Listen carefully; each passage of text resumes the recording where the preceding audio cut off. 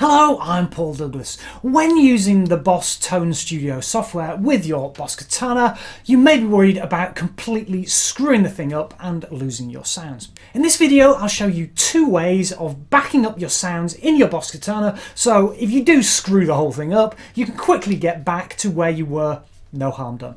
Please subscribe, click the bell, like and share this video.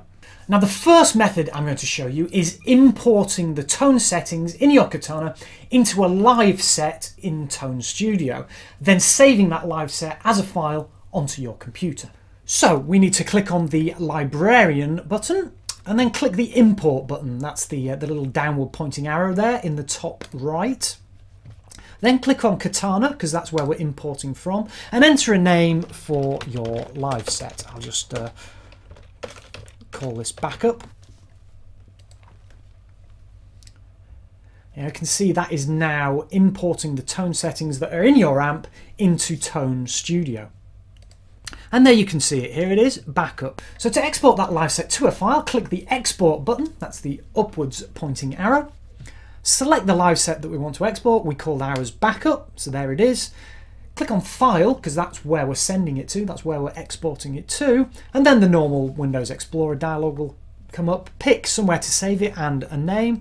I'll just keep this backup.tsl there and save it. There we go.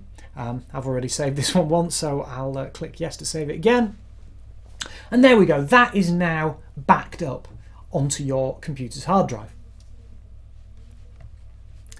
To restore those settings from a file, so let's just delete this just to prove that the whole mechanism works. So we will now want to load that in from the file. What we do is click the Import button, downward pointing arrow, select File because we're importing from a file, select the file that we just saved, open that, and there you can see it. It's now back into the Tone Studio software. To restore that to the Katana, what we would then do is export that, so the upward pointing arrow, select the LiveSet to export called backup, select the Katana because that's where we're exporting it to, and that is now sending those sounds into the Katana. And that's the first method of backing up, i.e. saving and restoring the tone settings in your Katana using a LiveSet. Now the second method of backing up your Katana, this method backs up all the data, i.e. not just the sounds, all the global EQ, routing, whatever else you've got, rather than just the tone settings. So to do this, we need to click on System, click All Data Backup, so that's the one down at the bottom there. Select To File, that's where we're sending it. Pick somewhere to save it and give it a file name. It'll have an extension of ALB. Assume that stands for All Data Backup or something. Save that. Takes a few seconds, and there we go. That is all now backed up onto your computer's hard drive.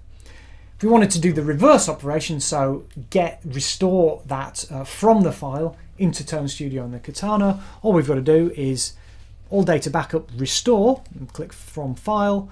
Pick the file we just saved. That'll take a few seconds to load in, and there we go. All the backed up data will now be restored to your Boss Katana. Okay, so there we go. That's two methods of backing up, i.e. saving and restoring the data from your Boss Katana. Now, hopefully that should ease any worries you've got about experimenting with configuring your Katana with the Tone Studio, knowing that if you do make a mess of it, you can just go back to one of your backups and no harm done. Thanks very much for watching. Please subscribe and ring the bell, and don't forget to check out the links in the description below. Keep making music, and I'll see you again in the next video. Cheers.